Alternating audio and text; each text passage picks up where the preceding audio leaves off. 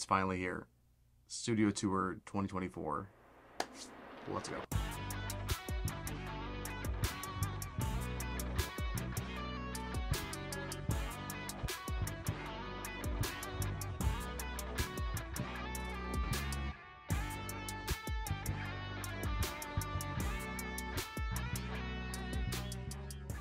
As far as guitars go, I'm just going to kind of knock them out one by one. I have a lot, so I'm going to do just a general overview. And if you have any more questions about specifics or particulars, let me know and I'll answer however I can. This is a Gopher Wood 620 CE, and this thing is amazing. This is a beautiful acoustic. Sits somewhere between tone and feel between a Taylor and a Martin. Not quite a Gibson either, but somewhere between all of them. In my opinion, it takes the best features of all of them and it kind of combines them into one. This is my USA Core PRS CE22. This is back when the bolt-on necks, when the CE series was actually a Core model.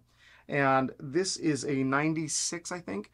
So it has a painted headstock and just a really comfy neck. It's an absolutely beautiful guitar. The top on this is carved just like the Core models are now and just like everything else. And it feels different. Like I play tons of CE24s and different kinds of CEs. This one is not the same thing. This one is absolutely amazing. They're not super costly. So if you want like a Core PRS but don't have Core PRS money, I absolutely recommend getting one of these. This is my 2013 Gibson Les Paul Traditional, and it's an absolutely amazing workhorse of a guitar. It's got the Bigsby, it's got a Super 57 in the bridge, Gibson, and a bare knuckle HSP 90 in the neck. I just put this in this week. Obsidian wiring harness, like all my guitars, and a Bigsby, and it's amazing. This is a custom Telecaster. It's made by Warmoth, and I actually got it on Craigslist and refinished the whole thing with my father-in-law before he passed. And it has Shure pickups in it. It has a all rosewood neck, an ebony fretboard, locking tuners. This does not have an Obsidian wiring harness because it's a custom wiring job. Just I can split anything, push pull, American Strat trim. This is my #1 guitar. If I need tones, if I need something that does it all, this is it. It's actually a short scale Gibson neck too. So it's a different scale length, and it's just an absolute beast of a guitar. A Fender Strat is just the Swiss Army knife as far as guitars go. It does everything and anything you need it to do, and this one covers a lot of ground for me. I find myself using this probably more often than not. It has an Obsidian wiring harness in it. It has a JB in the bridge. I'm swapping this out for the bare knuckle HSP 90, the Stockholm, the bridge of that Gibson Les Paul. It's the bridge one though. I'm gonna swap that out shortly. His neck and middle are Shure ML60s. The neck is just standard neck. I have like a fret inlay kind of thing on it. Locking tuners. It's just a beast of a guitar. It's like purple color. You can't really tell, but it's just a beast of a guitar. Nothing too much about it. Nothing too fancy. This is the working man's guitar right here. I tell you what. And this one is an absolute beast.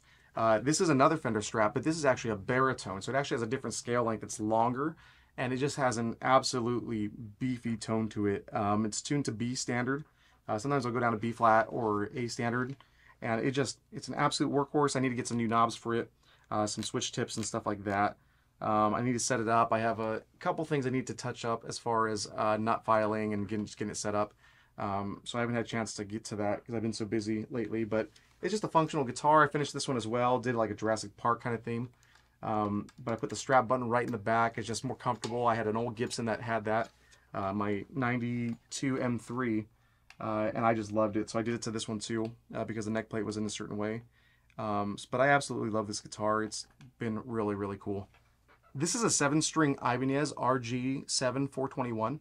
And it's not too crazy of a guitar, but what's nice is that it has the Seymour Duncan, Sentient, and Nazgul pickups in it. I got it in a trade about a month or two ago, and I absolutely love it. It has a couple of marks on it, but they come off. They're just like, had some stickers on it, and I had to clean it up. But anyways, it's just a 7-string, and if I need something different or something just very, I need to hit something a little bit lower than I would, without having to use any software or programming or pedals, I can just kind of do it with this. If I need some inspiration for a different feel of a song, sometimes I'll grab this. And I've been able to do either something a little bit more jazzy, because I can change the bass note. I can do something a little more heavy. I can do something just a little bit different, and kind of just takes you to a different place mentally. So it's pretty cool. This is like worship guitar in like a box. Like literally just worship guitar in a box. This is a D'Angelico Deluxe 175 CE, and this is essentially a Gretsch White Falcon. When I say it has like the TV Jones pickups in it, which again, I may swap these out at some point. It has a super great Bigsby locking tuners. Just an amazing workhorse of a guitar. I love this thing. If I need something for like a CCM artist or a client that wants something CCM, this is the guitar I'm going to bring out 99% of the time. Not so much for gospel or anything else like that, which it could, but this is more for like those CCM tones, just to get something that has a little more clarity to it, that has a little more bite to it. It just sounds a little different, and it's because of the Filtertrons. The Filtertrons do make a big difference there compared to a humbucker and a P90 or a single coil. It's just absolutely different than everything else, and like everything else, it's a tool. I don't like to have repeats of guitars, so you notice all my guitars have been different so far, and I like it that way. I like that everything's different. I like that everything has a individual purpose. I don't like having stuff just to have stuff, and it's a huge help when you're trying to work on something you need that's something a little bit different. This is amazing. This is my Fender 5-string jazz bass, and I use this if I need anything bass related. I don't play a ton of bass, at least live or for a lot of clients. I do every once in a while, but I really don't need a ton of basses. That's why I have mostly guitars. But this has been absolutely amazing to have. I need something, again, that Swiss Army knife that Fender is, just absolutely translates super well to the bass. I can run this through my Helix or anything else, and it just sounds super amazing. This is my Fender Tele that I'm building right now. It's a custom build that I started from absolute scratch, and it's coming out amazing. I can't give you a ton of details on it just yet, but I did this. I finished everything. Not exactly perfect. I kind of botched a couple spots, but it looks absolutely amazing, feels absolutely amazing. I still need to wire everything up. I have the harness in there. I got to put the tuners on, some strings, set it up. It's going to be a little bit before this is done, but I'm hoping to have it done in the next month or so, and it'll be absolutely amazing. So I think it came out pretty good. I restained it about 6 times, so that's why it took so long. But it's gonna be really cool. As far as guitars go, it depends what I'm doing. If I'm running live stuff, I'm using my Line 6 Helix, and sometimes I'm running auxiliary pedals, which you'll see right here. They actually come on this cool slide-out shelf that I built in here, and it's just, I have a Deep 6, an Ages, Eras, a Voyager, a Warhorn, and a Kingra. Sometimes I'll swap out that Deep 6 with a Mira if I need a different kind of compression on my guitar, depending on what I'm doing. But I'll run these. Sometimes I'll swap out other pedals in here just to get a different sound or do a demo. But this is my main setup. And the reason I have it set up this way is I think that the areas that digital modeling does really well is all the reverbs and delays, but not so much in the form of compression. To me, the compressors in modelers just don't quite sound natural. To me, a lot of the compressors fall short, and you kind of have to use them in ways you wouldn't normally use a compressor. This allows me to send this into the front of my signal chain. So if I send this into my DAW, I get exactly what I'm looking for. If I send this into the front of my Helix, I get exactly what I'm looking for, because the drives and the compression a lot of times in Helix or Kemper or Quad Cortex just don't feel as organic as you like. They sound good, they just don't feel like your favorite pedals.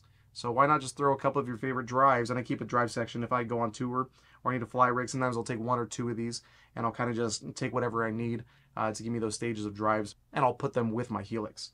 The other part of that is if I'm in the studio, I can just leave this hooked up, and then I can get a physical tactile control on whatever I want to do. So I basically run into this, and then I run out of it back into my audio interface, which is my Universal Audio Apollo, and I run into there, and then I treat it just like I would my Helix, except I run Helix native inside of Ableton or Logic. So basically I take these compressors and these drives, and I run them into my Universal Apollo, and then I can control my cabs or my delay or reverb, which often eat up a ton of DSP. Well, you don't have a limit on your computer, so that allows me to do some things I wouldn't normally be able to do. It saves me a lot of time and a lot of money and a lot of effort of having to do all those externally and then mic it up.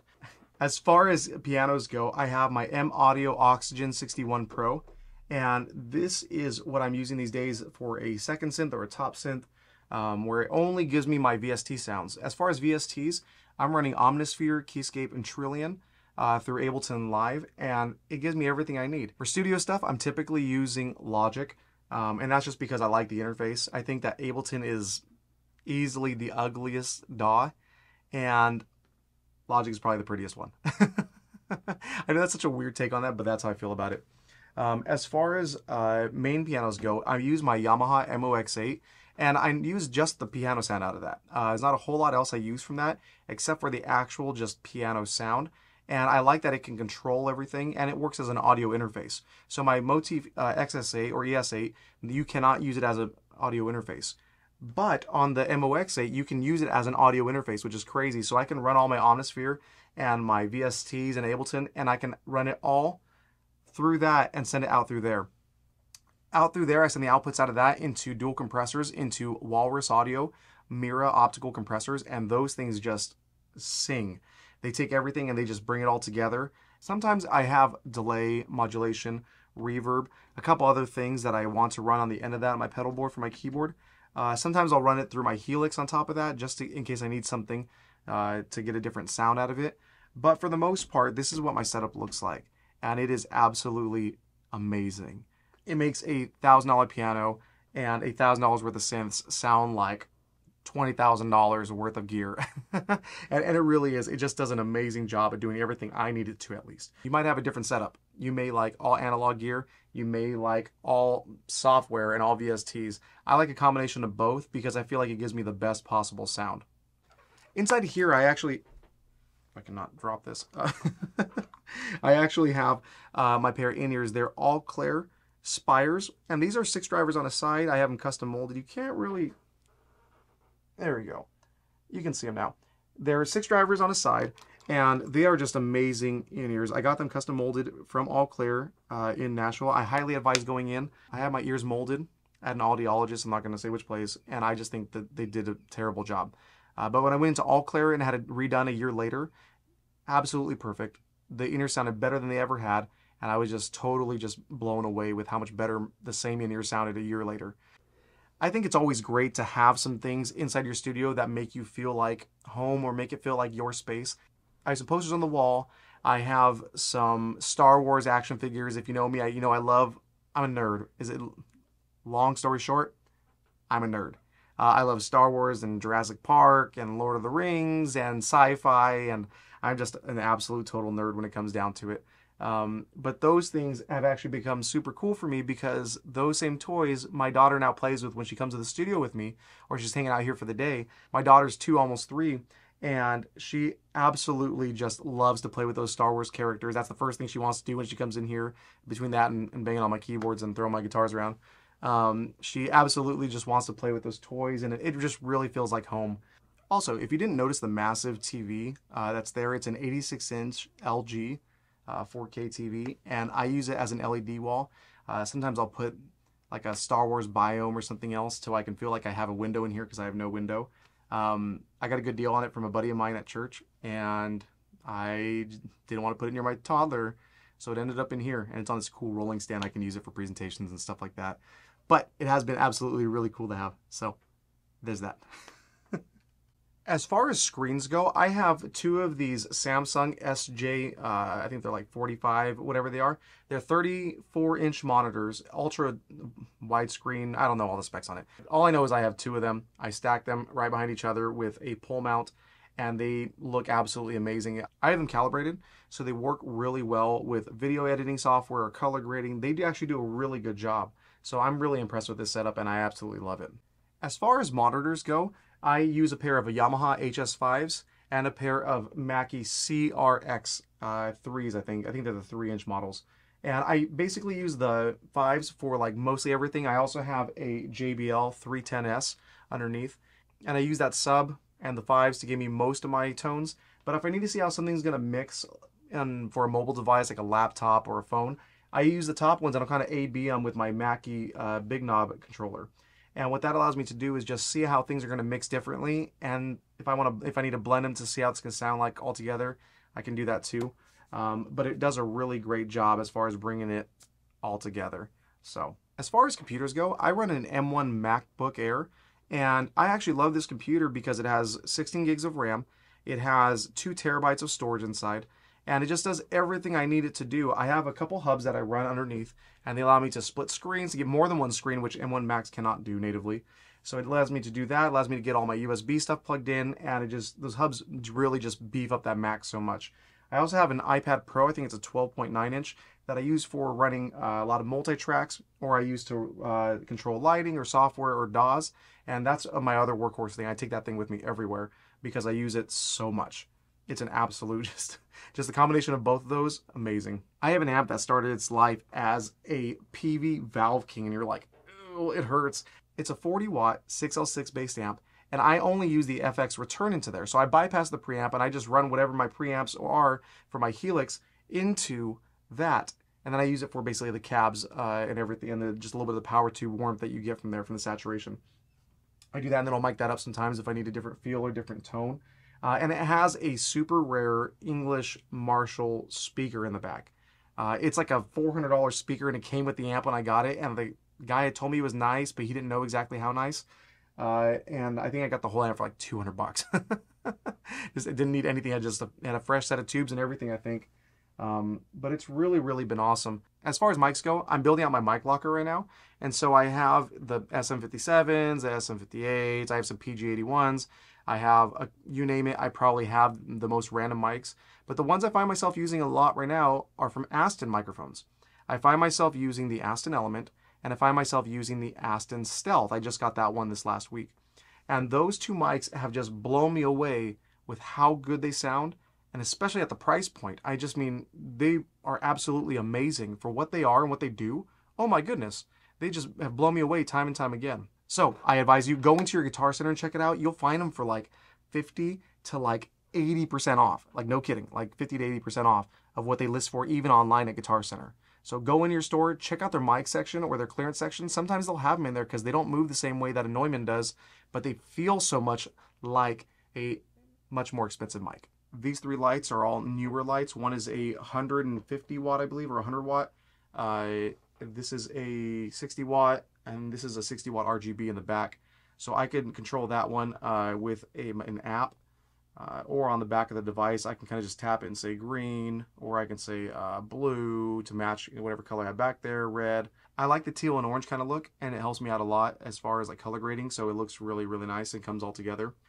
For LUTs, I use Jason Morris LUTs. His LUTs are beyond the best. As far as Sony color grading and like the color science that there is there, he does an absolutely phenomenal job, and I absolutely, some of the best money I've ever spent were on his LUTs. As far as a camera setup, it's pretty basic. Here I have a Sony XY-ST1M as a mic. This is pretty cool because it goes to stereo, so if you're recording music or you need something real particular, it'll absolutely get a full stereo image. And this is like secret sauce.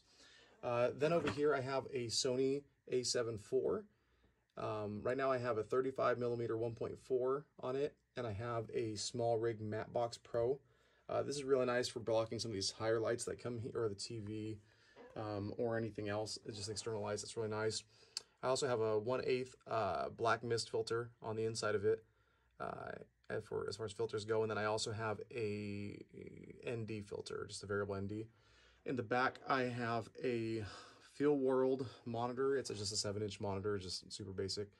And then back there, you can kind of see, I just kind of have it, just a cage on it, mounting a couple of other things with an Arca Swiss mount to a desk mount. So it's pretty basic the way it's set up. And this boom arm, I swap it out for a regular mic sometimes, and it just depends what I'm doing. That's pretty much it. So there's a lot of stuff, if you haven't noticed. When you work in a studio space this small, to fit like this amount of stuff inside of a 10 by 10 room is extremely challenging. In fact, like they make fun of me because every 6 months I kind of move my desk in a different area, different arrangement. I like moving just because it gives me a little bit of inspiration, just different views. I don't have a window in here, so I kind of have to like do makeshift windows and stuff like that. I'll turn like my screen to just a drone of like a 6-hour raining window, cityscape, something, maybe something with nature, like out in a field or something, just so it feels like I'm outdoors.